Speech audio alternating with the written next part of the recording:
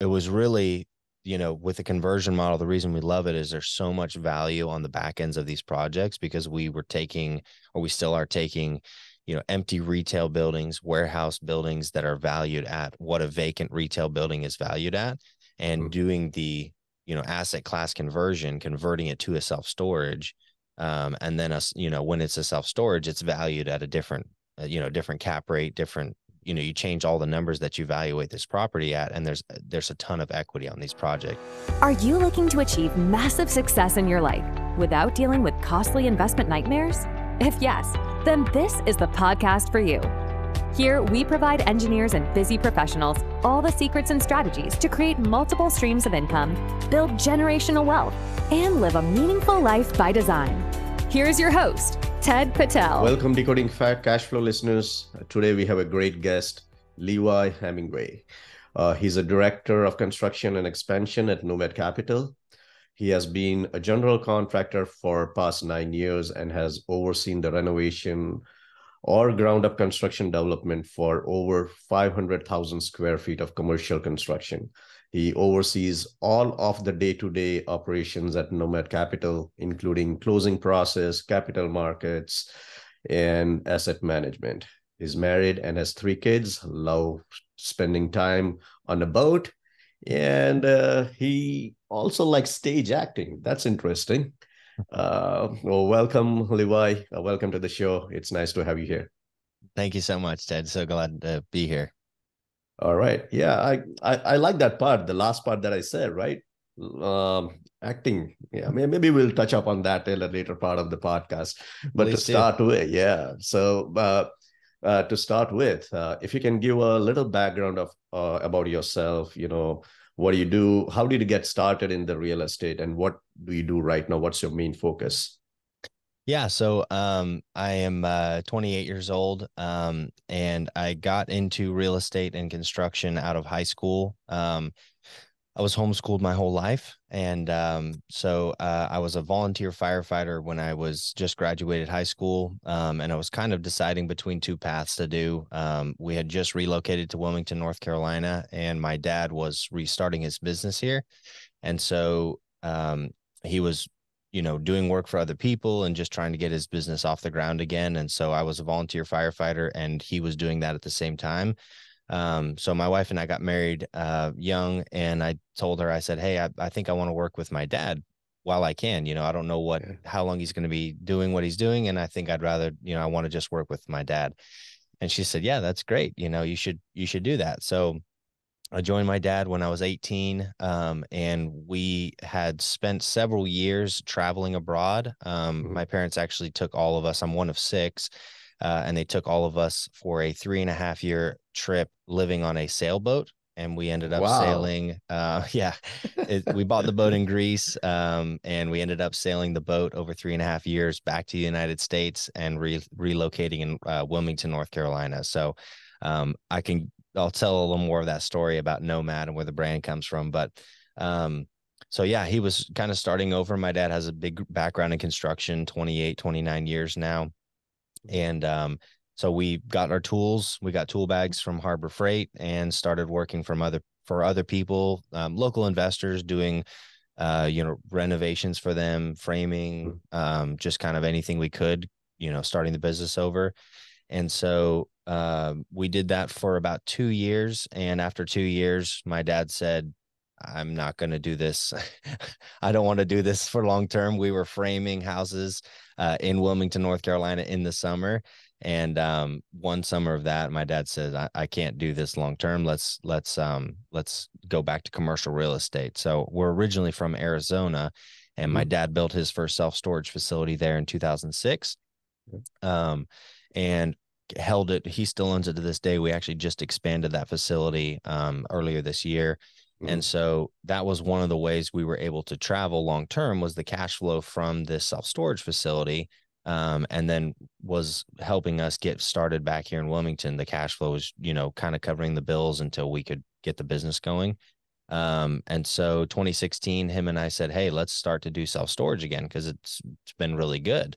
And so we had 2 divisions of the company. It was just me and him at the time. I was doing residential spec building. We did a few customs in there, a few renovations, and he was kind of focusing on the commercial side of it. So we would, do a spec house, build it, sell it, and take every bit of proceeds from that and invest it into commercial real estate. And so we did that for several years, and we sort of bootstrapped our portfolio that we own without investors. And we did a conversion here in Wilmington, bought a building, converted to self-storage, refinanced that, put all the equity into another self-storage facility here locally. Same thing, refinance, kept pulling cash out and just kind of building our own portfolio. And we'd heard this idea about syndication, about, hey, raising money from investors or partnering with investors and doing deals together. And we really wanted to build a base of our cash flowing properties before we started that company. So we bootstrapped that for about 5 years with him and I before we started Nomad Capital, which is currently what we're doing now. And so now we do self-storage syndication, and we focus in on conversions in the Southeast. Pretty interesting, man. Love your story, and love the part that you spent like 3.5 years on boat. That's amazing. Yeah. So what brought you back to Wilmington? We ran out of money. So my parents had always talked about traveling abroad as a family, living in an RV, living on a boat. And so we had an opportunity to go to Costa Rica in 2007. My dad had the opportunity to build homes down there, luxury homes. 2008 happened, and nobody was buying or building a second home in Costa Rica. And so my dad and my mom said, hey, let's, there's not much to go back to the States right now for. My dad had sold a piece of commercial property at the very end of 2007, had some money. And they said, hey, do you guys want to do this? And we were homeschooled our whole lives. And so the idea of taking our school books onto a boat was, we took our school books down to Costa Rica anyway. So it was nothing different for us. And the original plan was, hey, let's live on a boat for a year, sail around Greece. I mean, who doesn't want to, live in Greece on a boat for a year? And so 6 months into the trip, my mom became pregnant with my younger brother. And so my dad said, hey, let's, do you want to cut the trip short? And my mom said, no, people have babies all around the world. Let's figure this out. So my brother was born in Israel. And so we went there for the first winter, and then more and more people started to encourage us that we could cross the ocean in this boat. And so we ended up sailing across the Mediterranean, down the coast of Africa, out to Cape Verde Islands, and then across the How big was the boat? 37-foot catamaran. So, and you crossed the ocean with 37 feet? We crossed the ocean, 8 people, 18 days, 350 square feet. Wow. So we got very close as a family. That's a big risk, right? Yeah, that's big. Yeah. All right. So why Wilmington? So we originally from Arizona, and my parents knew they wanted to restart somewhere new. We wanted to be near the water because we just lived on it for 3.5 years. So they knew they wanted to be on the East Coast somewhere, and we kind of narrowed it down to Charleston, Savannah, or Wilmington, and started in Wilmington, and just fell in love with it here and said, yeah, this is where we're going to start over. So just kind of, we'd heard some other people say, hey, Wilmington's a great place, like, check it out and see if you like it. And we love it here. So it's a happening state, right? The population growth, the economy, everything is coming up in that area, of course. So you mentioned you started with flipping the house, like doing some ground up construction as a general contractor for a house, and then you switched over to self-storage. So what made you switch over to the self-storage? What, like building houses, you already had an experience doing that. So what is a pivotal moment that made you switch to focus on self-storage? Yeah. So the biggest reason for us was we did our first fix and flip, and we bought a 2-bedroom, 1-bath house that we added onto the back and added another bedroom and bathroom. So we took a 2-1 and made it a 3-2, and just did all the work that it took to do the construction. My dad and I did every bit of it. We framed it. We laid the block. We poured the concrete. we hung the cabinets, trim. We did all of that. And then, so it was this idea that, we built this house, there's a lot of equity there. We sold the house, get a nice paycheck. And then basically the idea is like, go start again and do the same process over again. And so we'd had these conversations, and the self-storage in Arizona was doing very well, and it was paying my dad every month, and he was not working on it. He was framing, unfortunately. So we kind of had these two things going at the same time. We had the spec houses that were going. And again, at the end of the project, here in Wilmington, we could probably get a house built and sold within 6 to 8 months. Depends on the permits and the time of year. So, 6 to 8 months, you get this check at the end. And then you've got to go over and start doing it over and over again. And you've got to be, working on it actively in order to make that check at the end. So, when the self-storage was doing well, it was like, hey, let's take this cash that we're making and let's invest it into something that's going to pay us maybe a little bit less as these projects lease up. But over time, hey, we're going to get, $5,000 a month from this storage, or 10,000 or whatever it may be. But once we get that set up and it's stable, that's passive income, right? And we can get that set up, and now we don't have to, there's still management stuff. Like, you're never truly passive. You're never going to go to the property. That doesn't exist. But the idea is, hey, let's get this set up, and then it's paying us every month as if it were a spec house, and we're not working on it every month. So that was kind of the pivotal moment for us, as we had an existing self-storage facility doing well, comboed with, we were doing this spec houses and saying, hey, this is a lot of work, and we've got to keep doing this in order to keep making money. We're going to have to just do this. It's just kind of a hamster wheel. So that was one of the reasons we said, hey, we know self-storage, we know how to do that. And so that was the asset class that we picked in. And also, self-storage was a cheaper barrier to entry than multifamily. It typically is just a cheaper asset because the build out's less, and it's just a lot less expensive of a building. You don't have 100 toilets, 100 granite countertops, 100 sinks, and all kitchens. That. So, kitchens, flooring. We don't have to make it. I mean, we make them look pretty, but at the end of the day, it's self-storage. So so the main thing what I got is the passive income part of the self-storage that attracted you towards this niche, right? Absolutely. And that's I would say it's necessary, right? Everyone needs to have a passive income stream in addition to active income if they have any, right? So that they can sustain on the passive income the same way you did on the boat for 3.5 years. And have the freedom and luxury to spend time wherever they want. So that's the idea behind our company. Nomad Capital is, we lived like nomads for 3.5 years, and we want to help other people achieve that same goal of being able to work and live and travel how they want. And I think that the way you can do that is through commercial real estate, whether it's self-storage or multifamily or other assets. We truly believe real estate is a great, it's a great way to build wealth and passive income. And so we want to help people become nomads. So awesome, man. Love it. So, talking about the first deal that you had in Wilmington, right? About the storage facility that you converted. Can you tell us something more about it? How did you find that, and what are the things, or what was the process that you went through to convert that to the storage facility? So we typically find our best deals when we're having a beer or hanging or networking with people is typically how we get our best work done. So my dad and my mom were having a beer at a brewery downtown Wilmington, and they were sitting there talking, and the building was across the street. And my dad said, hey, I wonder what that building is. That would be a great self-storage building.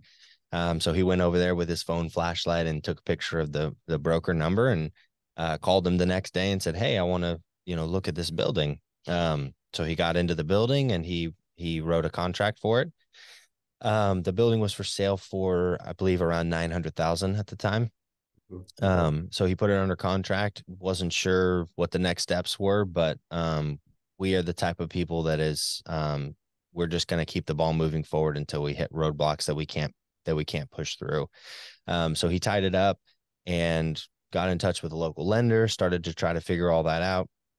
And right away, when he tied it up, the broker came to him and said, hey, here's the two, but this building had been vacant for 6 years and for sale for 4 years. So it's at downtown Wilmington. We still own that one, and right in the good area, but this building is just kind of goofy and kind of ugly, and just nobody could figure out what to do with it. So the broker said, hey, here's two estimates to demolish the building. Here's one for 80,000, one for 120,000. And my dad said, why would I demolish it? And they said, oh, well, we don't know what you want. What are you going to do with this building? And so he didn't tell them we were planning to do self-storage, but through a bunch of different roadblocks, he ended up finding financing through Live Oak Bank. He did an SBA loan. So he was able to do 10% down, which at the time that was a lot of our capital from 2 flips that we were doing.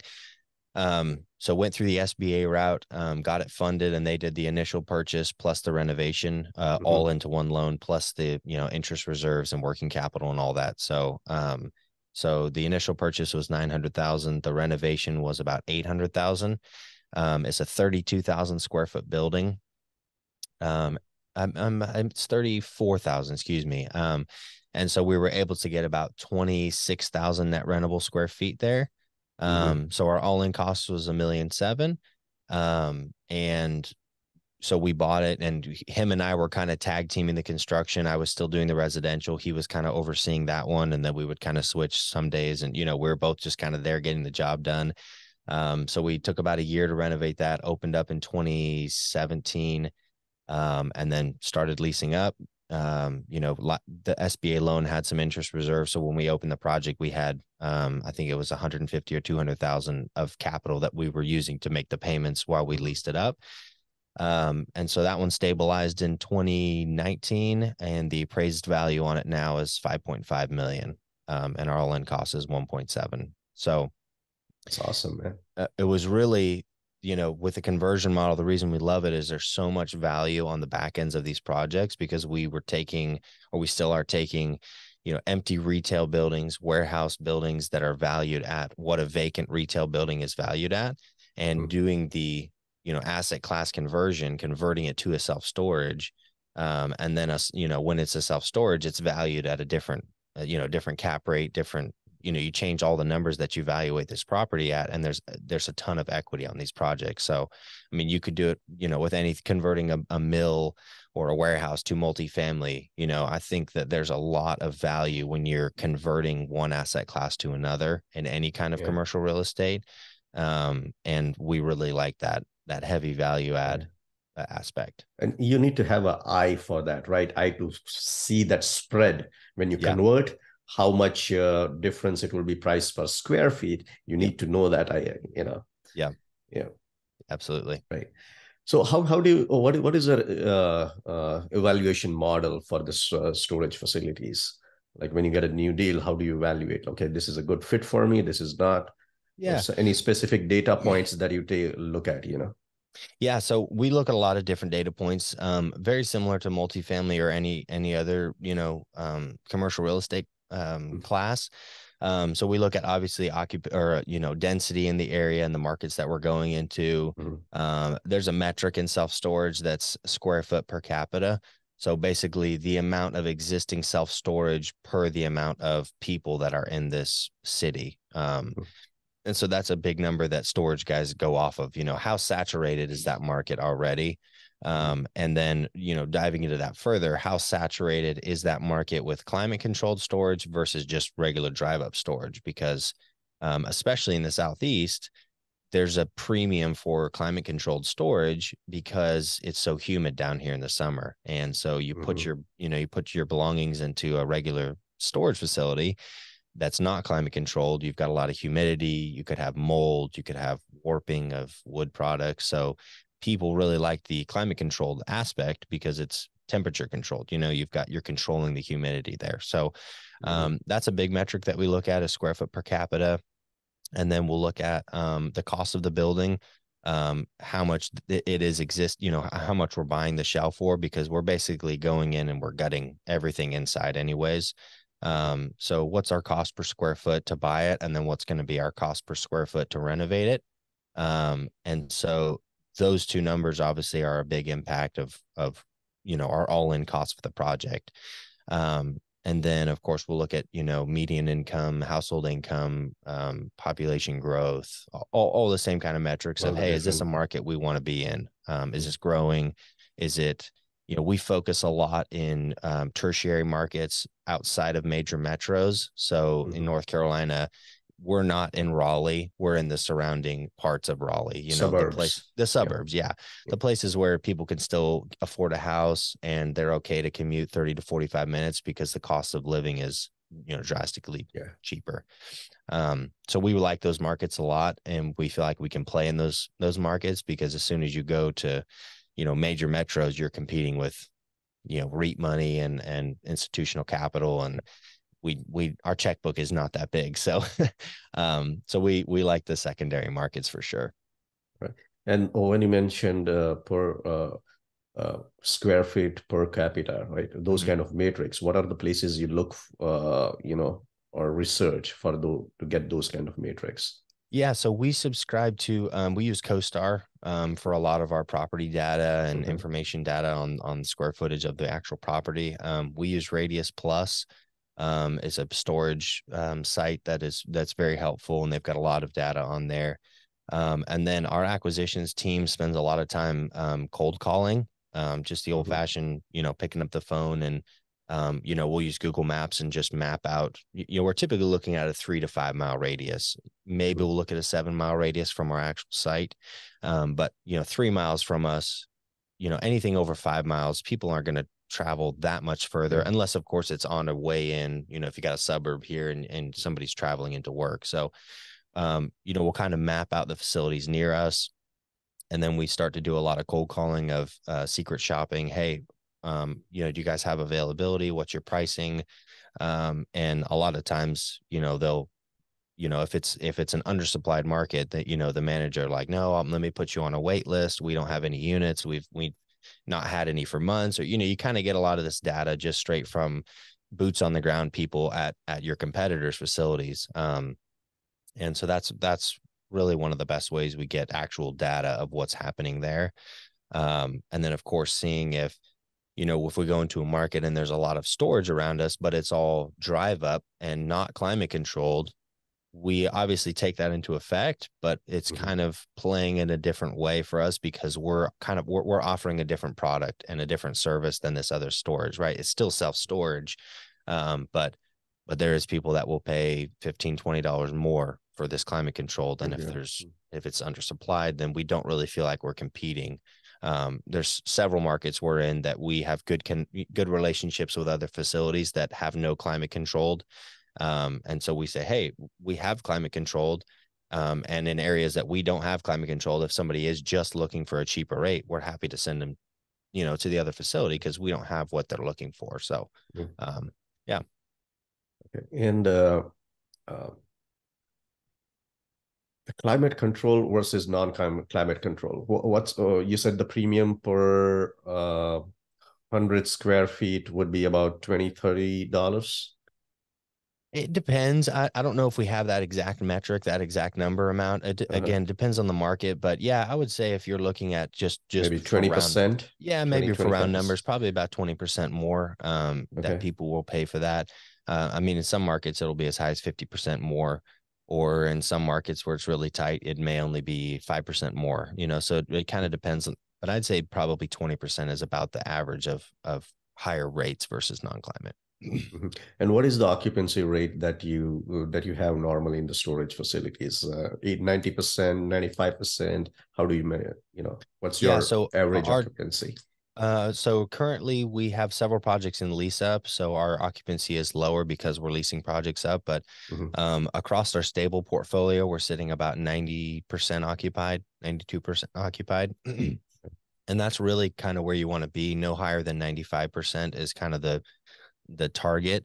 Because if you're 100% full, you're not charging enough rents there. And so we would rather be, occupied at 92%, up to 95% or 90% with a higher market rents there. So that's what that's the soft spot. Absolutely. Around 95% plus minus. All right. Okay. And where do you get your leads from? Like What are your main funnels? Our main funnels are probably CoStar. We use Okay. CoStar a lot. And we'll typically, if we find a property, even that's for sale, we'll try to get in touch with the owner. Not to bypass the brokers, but we at least like to have a conversation with them. And, if they say, hey, we've got it listed, then we say, yeah, we'll go through them. We just wanted to tell you who we are. So we do a lot through CoStar, LoopNet, just the normal sites that we typically find. Nowadays you're not gonna find a self-storage facility listed on, a mom and pop facility. You most likely won't find it listed on LoopNet. But if you are looking for a grocery store that's been empty for 6 years, that's just a vacant commercial building, we might find those there. So, again, we love that model of we're not competing for a storage facility when it hits the market.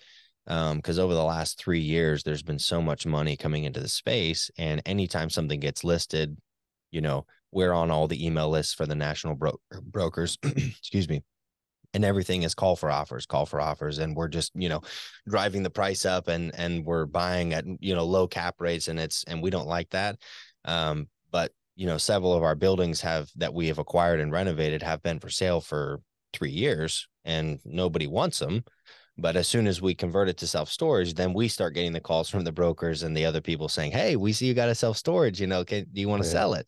But when it was, the building's been sitting there for several years, but nobody wanted it in its current state. So, and it's a construction background, right? That gives you an edge. It helps you determine, how much renovation cost would be there. It gives you an idea. And compared to the institutional investor who just wants the stabilized property. Yeah, absolutely. And what do you think? Like the regular in your area? Let's talk about your specific area, right? If you go for a stabilized self-storage facility, what would be the normal cost per square feet versus what will be the cost per square feet when you convert an empty building into a storage facility? So you're talking like ground up construction, like a new conversion. Facility? Okay. Conversion. So it's on one side, it's a stabilized property. If you go and buy it, price per square feet, and on the other side, it's a property which you bought and converted into self-storage. What will be the price per quantity, and how do you? So it depends on the sale market, but self-storage trades in the, it depends on, New York self-storage will trade for $500-600 a square foot or more. So last year we did 5 projects at Nomad Capital. We did 5 conversion projects. And our average project for the building and the conversion was $63 a foot, all in cost. Wow. So we bought a building in Reidsville, North Carolina, and we bought the building for $11 a square foot. It was a 90,000 square foot Kmart. So, $11 a foot, if you're in construction, you can't do the site work and pour the concrete for that. You can't touch that. I know I'm in construction business, as I said, right? Yeah. So I know what 63 is like. You can do nothing for 63. Yeah, right. Yeah. So our all-in cost across our 5 projects last year was $63 a foot. And so, just to do ground up construction, you're probably looking at $120 to $140 a foot plus the cost of the land. So if you look at it on a cost basis there, we're all into these projects for half of the cost, and it's a complete finished product. It's ready to open, ready to rent units, the office is in place, the doors work. I mean, you're ready, cameras up. So that's one of the biggest, I think, advantages of conversion right there, is just like straight cost per square foot, just looking at replacing the building cost. Our first conversion we bought for 1.5 million, and the appraisal said, the building as it is worth $5 million, because you can't build this back there for less than 5 million. So, and then from the sale price, we would take a project that's our all in for $63 a foot or around that range there. And, a conservative number would be $150 to $175 a foot for storage in North Carolina. If you're near Charlotte, you're probably looking at closer to $200 a foot sale price. So, there's a tremendous amount of value there on the back end. And so that's part of our strategy is, investors invest with us. We take the building down, we'll do the conversion, and then we open the building, we stabilize the property within 3 to 5 years, and we'll do a cash out refinance. So we'll give, return all the capital to investors, and then they'll get their portion of whatever's left there. So their equity position stays the same from then until year 10, if it's a 10-year project for us. So because, by the time we stabilize our projects in year 4 or 5, our loan to value is 30 to 35%. So there's a lot of room to put some more debt on it. We can refinance for 60 or 65% and not stress the asset, but pull a lot of capital out and return it to our investors. And because it's a refinance, our investors aren't paying tax on that because it's refinance away of debt. So our investors get their money back. They get capital in year 5. They get, there's a cash event. And then we can just ride the cash flow from year, 4 to 10 or 5 to 10 or whatever it is. So, we really like a lot of options around when we refinance, how much debt do we want to put on? How much capital do we want to pull out? And we feel like we have all those options because our cost basis is very, very low. Very low. So, yeah. And in the building, right? The building that you look around for conversion, what are the specific criteria for that building that you look like? Okay, this needs to be XYZ square feet. It needs to be this much height. It needs to be in a certain suburb or the zoning aspect. What are the things that you consider while looking for a building for conversion? Almost all those things. So yeah, zoning is a big one. Obviously, we'll look at the zoning that it's in. We've had to do several rezone them or get a special use permit during the planning process. We look at the location, of course, to make sure it's in a good area. We want good visibility. And then the square footage of the building, we probably will look 40,000 square feet and bigger, just because, somebody told me a long time ago, if you're going to mobilize to do a project, it's almost the same amount of work to do a 10,000 square foot building as it is to do a 100,000 square foot building. You just have to take a little more time to do it, but the effort is almost there. Almost the same. Yeah. So we look at about 40,000 square feet and bigger. And then we'd love to end up with about at least 50,000 net rentable square feet or higher. So we'd really need to be looking at buildings that are about 65 to 70,000 square feet to achieve that.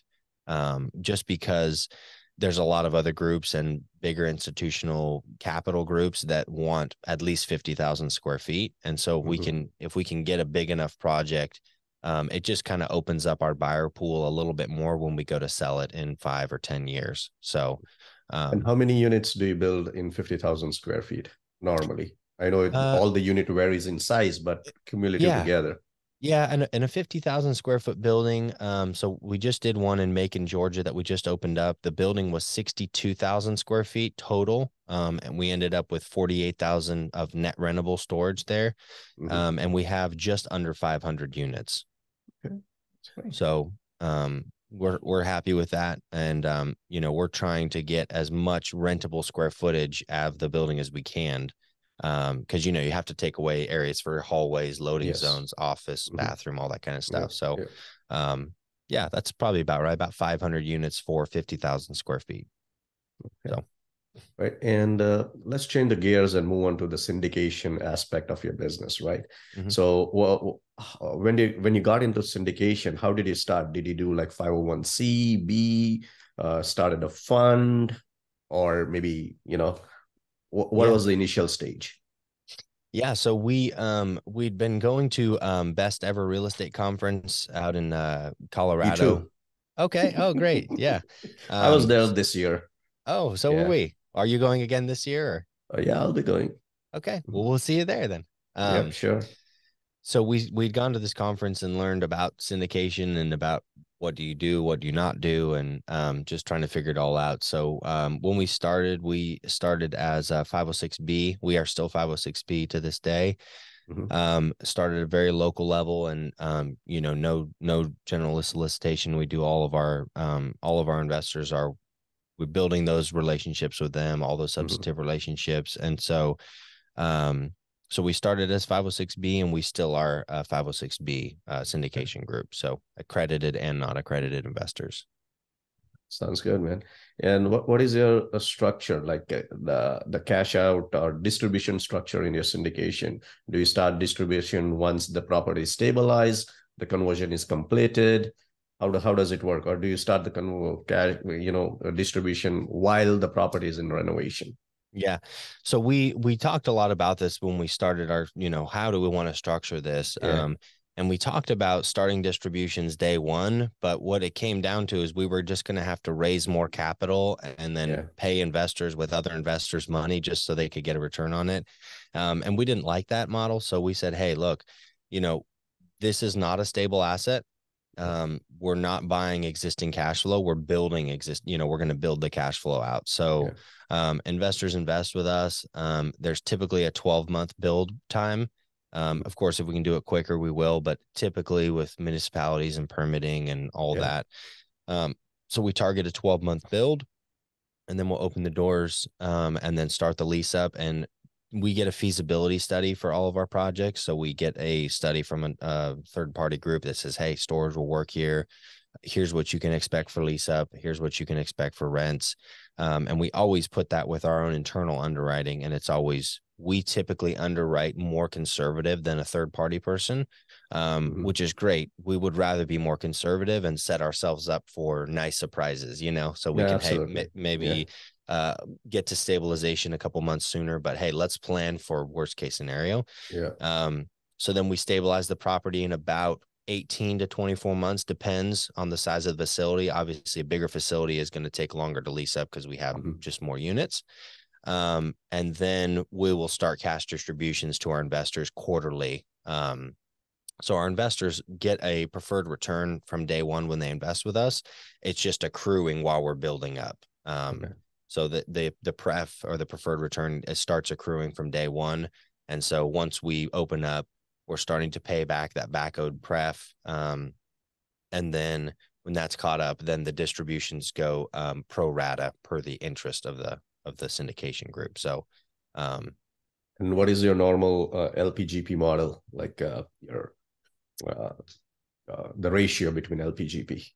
Yeah. So our ratios are a little bit different. Again, we're not from this space, so we do everything a little bit differently, but our typical split is about 35-65. So 35 for LPs, 65 for GP. And we do that for a couple of different reasons. So one of them being, we sign recourse debt for all of our projects. So my dad and I are signing the note for all these. We don't use any bridge. We don't use any variable rate hard money loans. We're getting actual financing on these that are recourse projects. And then because we're able to create as much value as we are, our returns for our investors are right in what the market is seeing, if not stronger than what is out there for self-storage. So we can still offer our investors a great return, and we're able to keep a decent part of the GP for that.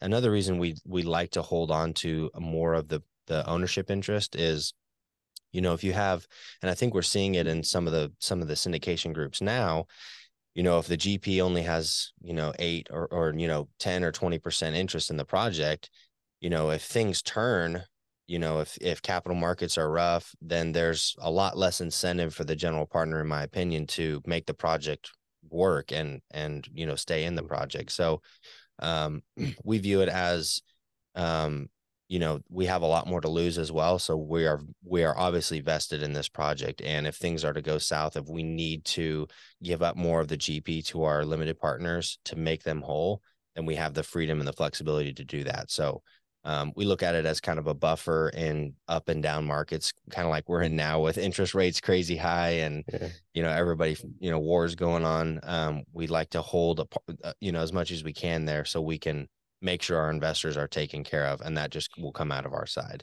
So it's like you're all in. Absolutely. on that side every time, most of the time, I Absolutely. would say. And Yep. during the distribution side, like what is a split, GP, LP split before, uh, like do Before, it's typically 35% to investors and 65 to GP. Is that the question? no, that is an investment perspective, right? You Mhm. invest like 65 in the project, the other investors put 35 in the project, right? Oh, you're talking about an initial investment? In initial, that's what you said, Okay, or yeah, did I sorry, hear I it the other way misunderstood there. around? Yeah, no. So yeah, we invest in all of our deals. And it depends on the deal size or how much we'll put in, but we'll typically put in several $100,000 Mhm. of our own capital in each deal. And then the distribution payout is the 65-35. 35. Okay, Yep. now it's more Yep. clear. Sorry. Okay, so all right. How do you see the storage market moving forward? Like in with the current environment, right? Commercial space, CRE, everyone's saying going down. The because of Yeah. the interest rate, there is just too much stressed out properties out there. Hmm. How do you see the near future? Yeah. Nobody has a crystal ball. I mean, Yep. we would all love to have one, but for the most part, self-storage has always been an asset that has done very well in recession times. There's a lot of data, 20, self-storage has performed very well over the last 20 years. Through 2008, occupancy remained high. Um, and it's becoming more of a necessity for people nowadays. There's a lot of data that comes out from national brokers and national economists that show, which populations or which age demographics and groups are using self-storage. So millennials, which is my age demographic, we make up for about 34% of the US population now, and we are currently using 38% of all existing self-storage. So, for the last several years, everyone's kind of said, hey, what's the next generation? What are millennials? What are Gen Z? How are they going to be using self-storage? Are they going to not use it as much as the past generations?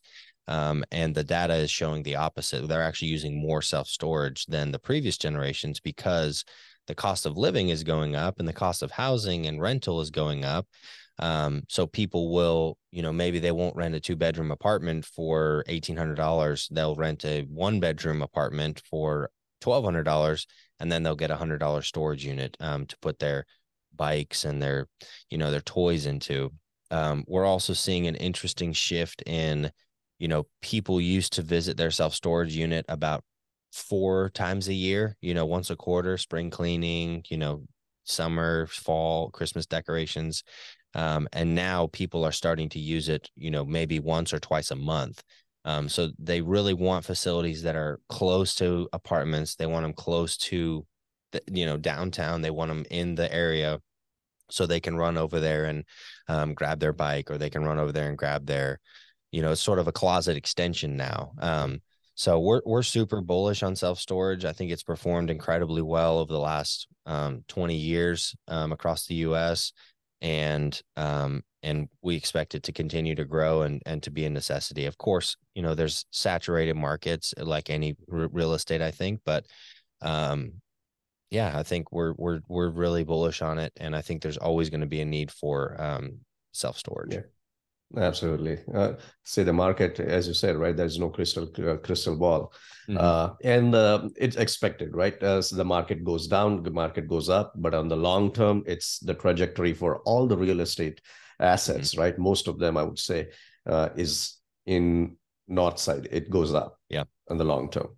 Yep. Yeah. Okay. So Levi, let's move on. Let's change the gears. Move on to the last section of the podcast. Are you Sure. ready? Yes, sir. Okay. All right. So Levi, which is the one book that you'll recommend, which had the most impact in your life or on your business? That's hard. Um, I really like Ryan Holiday. I think he's Okay. got some great writing. And I love his books because there's a cross between business and personal growth and motivation. Mhm. So our core team read Obstacles the Way and Courage is Calling. Um, just fantastic reads. They just get me really fired up about, taking the challenges in your life and turning them into opportunities and looking at things differently. And I think you have to have that mindset in what we do in commercial real estate, because it's hard and there's a lot of things that go wrong. And, there's so many external factors that matter to our business. And so I love the idea of getting your mindset right, and, being ready for what's to come there. So I'm a big fan of Ryan Holiday, and his writing. So mindset is a key, right? That's the first thing you got to make sure it's right before you get started into any ventures, any business. Absolutely.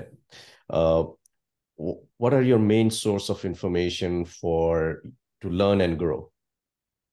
I love podcasts and audiobooks. I always have a hard time picking up a hard copy of a book, so I'm always listening to audiobooks. And then I'm a big believer in just communication like this. I love to network. I love to meet people.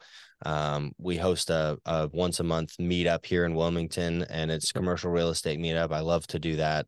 Just love hearing about what businesses people are doing and the challenges that they're dealing with. And sometimes I may have the solution or they may have the solution to my problem. So I think there's tremendous value in networking. It's been said for years, but I think it's super valuable. That's what I believe too. Like network is your net worth. That's what is going to play a big role in your life. All right. What is the one advice that you'll give to our listeners? Anything, personal or business advice? So for the business side, I was thinking about that question before the podcast. And my advice is, we've scaled very fast, which has been great. And it's been a lot of fun, and it's been chaos, and it's been all the emotions.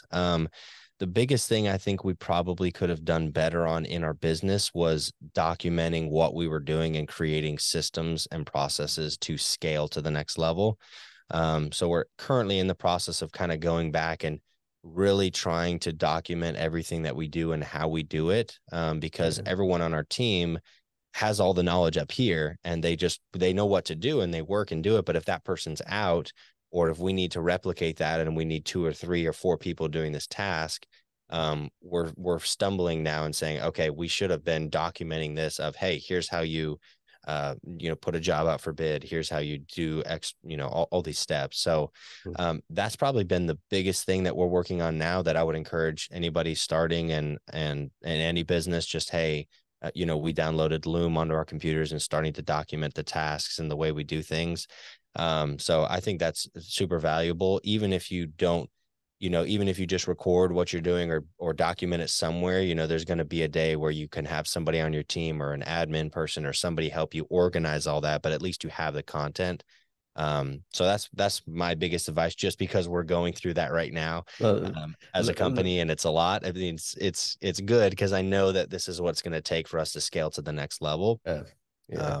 It's a great advice. It's a great advice. And I also believe in the process, right? It should be, everything needs to be step by step. Everything needs to be documented. So if there is any other person you want to onboard on your team, it's very easy for them to grasp what you're doing, how you do it. And, and it sets the stage, right? These are your criteria. This is how it's done. And he might be doing the same thing in the other way, but you want him to fit in the same flow that you have in your company. Absolutely. Yeah. Yep. All right, Levi, it was nice talking to you. Before we end the show, how can Decoding Cashflow listeners get in touch with you? Probably our website. We've got a contact on our website.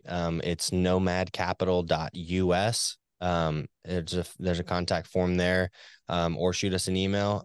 The main email is invest@nomadcapital.us, or directly at me, levi@nomadcapital.us. So love to reach out with anybody. If there's anybody in the Wilmington, Eastern North Carolina that wants to connect, we do host a once a month real estate meetup on the second Thursday of every month. And we do have a Facebook group for that. I believe it's Nomad Capital real estate meetup. So yeah. Awesome. All right. Thanks a lot, man. Thanks for being on the show. It was a pleasure talking to you, and we'll stay in touch. Absolutely. Thank you so much. Really appreciate it. All right. Take care. See you. Thanks for listening to Decoding Cash Flow, brought to you by Astor Capital. If you found value in this episode, then please share it with someone who you think could benefit from it. And make sure to act on what you've learned. If you want Ted Patel to personally help you reach your goals, then feel free to set up a one-on-one call with him. Also, visit us at astorcapital.com for more free resources. Content of this podcast is for informational purposes only. As always, please consult your own advisor before making any investment decisions or setting a course of action. Thanks again for joining us on this episode of Decoding Cash Flow, and we'll catch you in the next episode.